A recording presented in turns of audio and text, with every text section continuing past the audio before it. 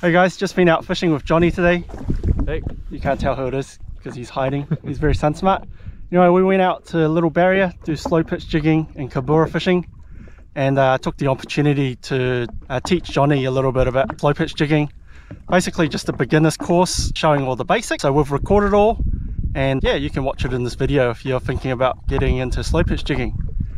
And if you're into watching my tutorial videos, please subscribe to my channel.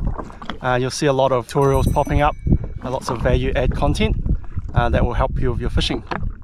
Cheers guys, enjoy the video. I'll show you these pliers. Look, check out how cool these pliers are. And the reason that they're really cool is how they hold the split ring apart. Watch that. Look at that. Oh, nice. Like, these are the HPA pliers. They cost over $100. Ooh. So this pair of hooks already has split rings on it. So I'll take that off.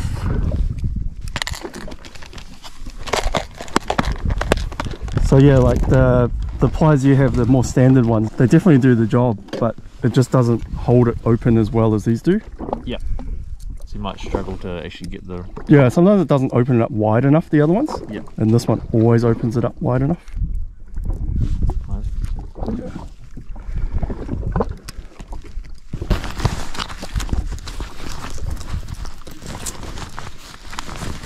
The whole goal of slow pitch is we want the jig to flutter down, right? Yeah. And this one here, it's going to flutter like this. Yeah. It's just good. And the reason we're doing that is if you think about, well, how a fish want to feed, right? If you're targeting kingfish, you know that they like to chase bait, like they're used to it. Yep. So your mechanical jigging, you're just getting it like that, just going up and up, yep, and up through the water column. You drop it where the kingfish is, you just work it up. But every other fish, they prefer an easy meal, and an easy meal to them is not a fish swimming away, because if you're swimming up or sideways, that's a sign that the bait is strong. But if you're gliding down or falling, then that's a sign that the bait is dying. Like a wounded baitfish, yeah. And to any predator, that's an easy meal, because they have to use the less amount of effort to go and bite it. So what I'm doing with slow pitch is I'm working it up and then it just flutters down. Working it up and then it flutters down. So this reel is normally really noisy. I'm not going to use that feature, it's too noisy for the video. But you gotta set your drag right first. I think everyone knows how to set drag. I just pull it by my hand, send it down. So yeah, get to the bottom, lift it up first. You don't want it to snag. So with slow pitch, you use the arm and not have it tucked under, because you get less motion that's this way. Yeah. So it's really just resting here. Now obviously it's a bit harder on the ski, but what I'm doing is I'm using a combination of the big T-bar. Yep. Like I could actually just lift it with this side if I wanted to. Like it's actually like my right arm's not doing anything. Like I can show you like this. Right. Yeah. Just sort of pivoting there. Yeah, it's just pivoting. So I think the handle's really important. That's why my preference is the T-bar. The round ones are just a little bit harder to hold. Yep. And then there's also the smaller T, which is a bit easier. All right, so the easy one to start off with is just lift and let it drop. And if you watch the line, sometimes it drops slower. Like at the moment you can see it's dropped. Like see that was slower. Yep. See that? Ah, yep. Yeah. So there's a difference between like that's fast. Look at that. A little bit slower. Yeah. And that's when it's fluttering down, because I've got the video footage of that. Yeah. To show the flutter. The jig is so well balanced that it just flutters down. And the fish, they see it. And they don't always see like the full size going down. Yeah. That's why sometimes you get trevally who feed on, you know, they don't go bite big pieces of fish. No. They like little cubes. Yep. They eat krill. So sometimes they just see that profile. Small flash. Just small flash, yeah. As if the jig is like facing them front on. In a nutshell, this is the first stage to slow pitch. You just hold it right, use the right gear, and yeah, if there's fish there, would be catching them. This is just holding it on the same spot. So yeah, this little gadget here, it's a rod protector for the rod holder, because you know, like these rods are, you know, the whole rod is sensitive, thin, you want to look after it. So this one in the rod holder is what protects it. But the second thing is it's that extra comfort for resting on my arm. So see if you can wind it around. There's a different shape, it's round and there's flat. You just put the flat part on your arm, because the round part's got the cable tie stuff as well. So it just sits there. So the second part of slow pitch you can do is just the reel. So this reel's got a really high ratio. You can see it's 7.3, and then it winds a lot of line each time. I think it's 106 centimeters. Wow. So like that full wind, like that's going up 106 centimeters. It doesn't feel like it, but it's doing that. And what you'll see is the rod is going to load up, and it's going to spring it up a little bit. So I might be getting 110 centimeters if I do a full wind. A full wind is quite cumbersome, so normally you just get half. Half. And this is the second slow pitch. You don't read the rod. So it's just pitching itself, like going up, pitch it up, flutters down, pitch up, flutters down. You're still getting a little bit of fall action, maybe like 40 centimeters. And then combining the two is where you feel like you're doing the most. You're getting that 1 meter lift, and then I'm doing a half wind. So that's giving it another 50 centimeters. So this is 1.5 basically. Of fall time. Fall time is what I'm going for. If you're doing the bottom 10 meters, and snapper will swim up to 20 meters. We've seen that happen. It could be watching it now and just chasing it up. There's also going to be kingfish and kawai everywhere through the water column. There's going to be trevally everywhere through the water column. So you could work it all the way up to the surface. And it's supposed to be very low impact type of fishing. A bit hard now because we're a bit cramped up, but you should be able to, you know, slow pitch at least half a day comfortably like this, if you're standing right. So I find it really important in slow pitch, especially like, see how my rod is traditional overhead, and your rod is spiral wrap or acid wrap. With my rod, it's really important to be watching your line and controlling the speed. So see if I go too fast, there's a chance of it tip wrapping, which it happened a couple of times. So I gotta go like this and just watch that I let it drop back in time. Less of a chance on your one in the long run, but more comfortable using a spiral wrap rod for slow pitch. Slow pitch, you just keep practicing it, and eventually you don't need to think about what you're doing. It just becomes a rhythm. What kind of species have you caught on a slow pitch? Most everything now. Kingfish, snapper, kawai, gurnard. Gurnard's normally near the bottom. Trevally, anywhere. Frostfish was probably my weirdest catch. That's pretty cool. Also, when you slow pitch, and probably easier on the boat, is the boat motion helps with slow pitch as well. And you find that you tend to do your jigging in time with when the boat's moving. So say if the boat's going up, then you could go up at the same time. You get even more of a... like not on purpose, but it actually helps a little bit. Like say if I rock the ski now and we go up as we go back, then like normally that's what it feels like on a boat. You get a lot of motion. We've got two types of slow pitch rods. The one I'm using now, it's called the Origin Slow Jigging. So Ocean's Legacy Origin Slow Jigging. And this one is probably the most original of the slow pitch rods. And in that, saying that it's purely designed for slow pitch, so it has the right motion, but when you hook the fish, you can't use the rod to fight the fish. While it's got a lot of strength in the back end, it doesn't have the strength in the front end to fight the fish, because the focus has been to give it that flexibility to work the jig. So that's what this rod is. So when I hook a fish with the Slow Origin, and if it's a big fish like a kingy, I actually point it down and use the reel to sort of crank the fish in. Or use the power of the reel to wind the fish in. And it's fine with the rod sticking in the water. There's never been any issue with that. But on a general small fish, you can play it as normal. Like lift it high, wind on the way down, lift it high on the way down. That's fine with this rod, but you can see it's so thin. Yeah. It's so sensitive. So designed to work the jig, feel the bite, get the hook up. And then there's now also a new design, which is called power slow pitch. And it meets sort of the best of both worlds. You get that sensitivity of a slow pitch rod at the right length, which is about 6.2 feet. And that's what you're using now. You're using the new Elementus. And the Elementus absolutely has the strength all the way through the blank for you to fight the fish. Right. So if you hook up a fish today, go this high if you want to when you're fighting it, because it's designed to handle that. Got that strength. The strength of it, the PE3 version, and you're using the PE2, it can lift, I think it's 31 kilos up to 45 degrees. Yeah, that's a lot. Yeah, like that, 31 kilos. Roughly that weight. I can't remember the exact stat. So you're using the PE2 version.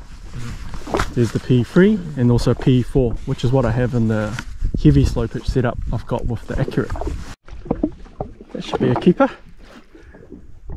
Just off the bottom actually, but no sign. Yeah, so see, like, because it's not a big fish, I can lift it. Yeah. Like the rod's no problem with that. It's got plenty of grunt. Yeah. But yeah, on a kingy, don't do this. Play it off. Yeah. Just let the reel bring it in. This might be foul hooked because of the weight. It's a heavy weight coming up. There, I can see it spinning around.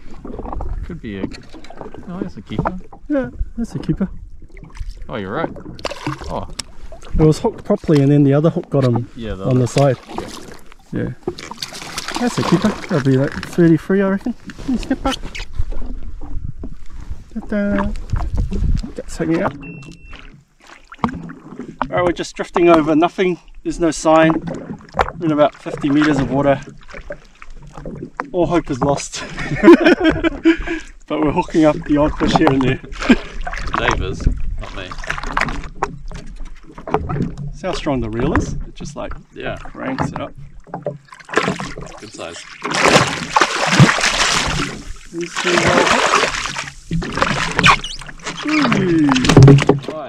Ooh, it's a fat penny. Alright, it's good for Johnny to see slow pitch actually works, that I'm not making it up in my videos. There has been some doubts. I believe in you. Thanks, mate. That's on the sardine still, 170 gram, oh, that's 130 gram. 130 gram long contact sardine. So see, there's dual hooks on this jig, so it's safer to use pliers as much as possible.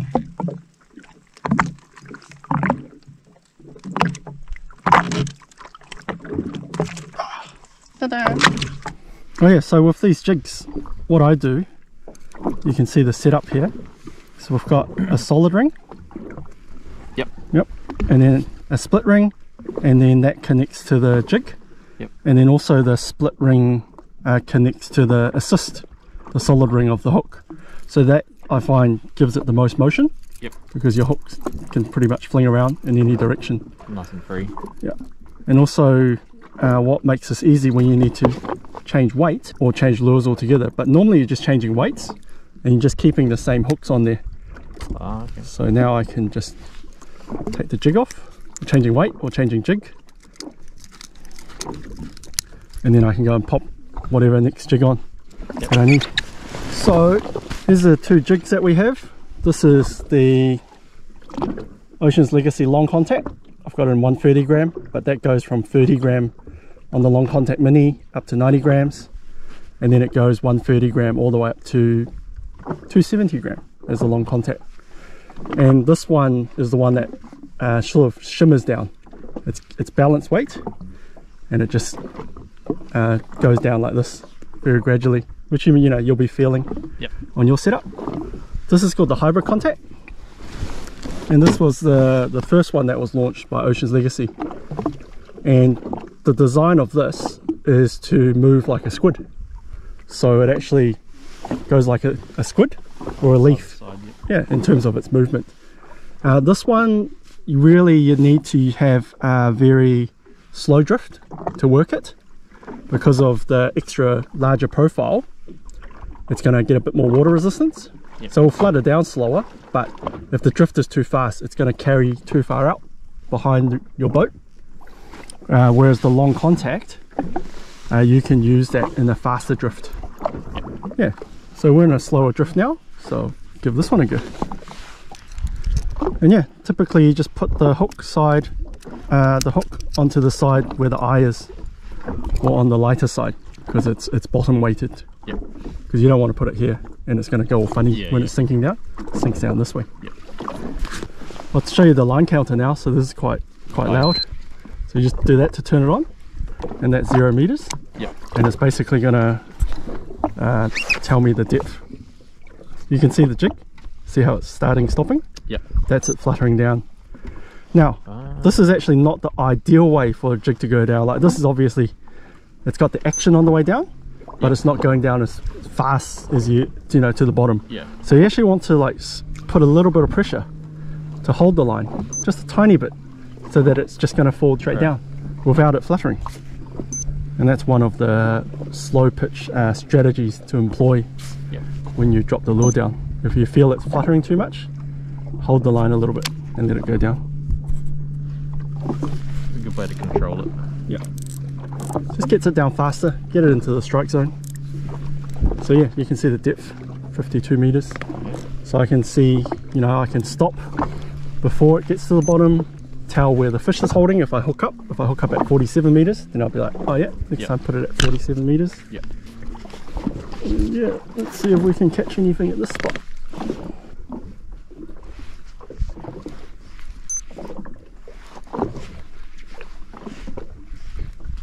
Oh yeah. Oh, Jesus.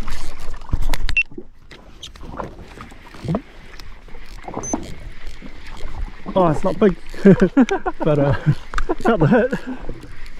Gave me a fright. Yeah, because I keep clipping myself with that thing. Oh, it's decent weight. Like, this fight would be too boring for you.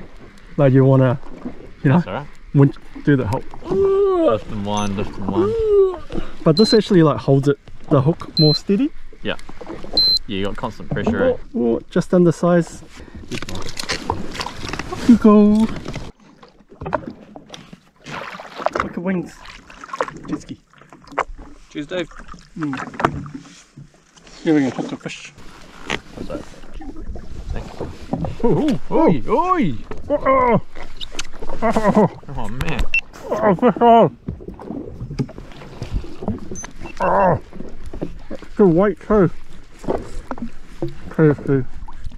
KFC gets the fish. It's the best, eating lunch and watching Dave catch fish.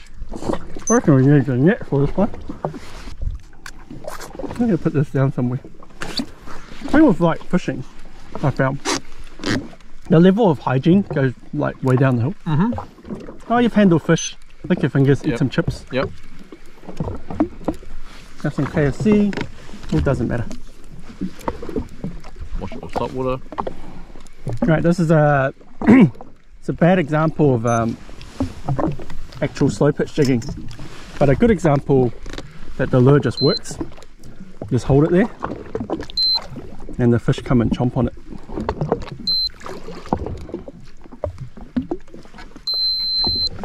What is that? What? Whoa!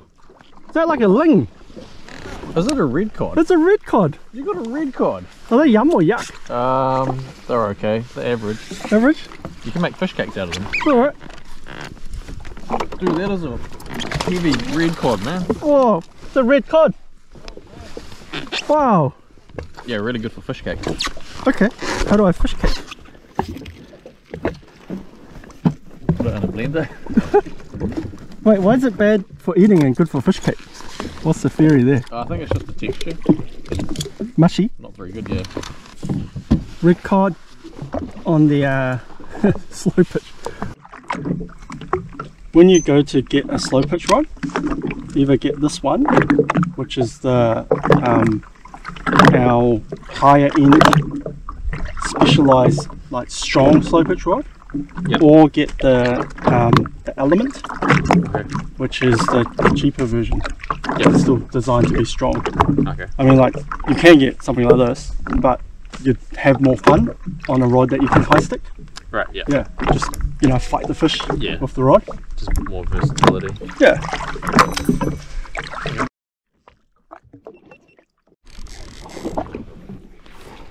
Must be the KFC. Yeah, KFC. Every time.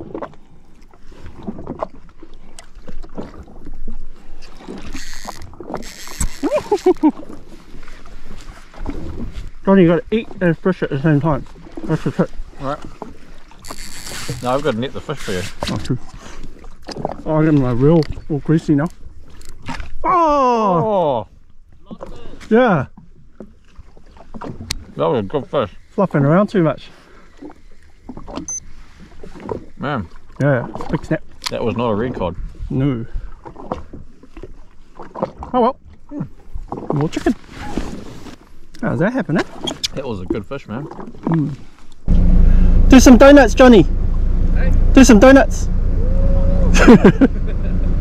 I'll jump on this side. Wait, What? you going on this side? Yeah. I don't want to step on that crap. You're alright, you just spin it. There. You're going to reverse in. Don't blow shit at me.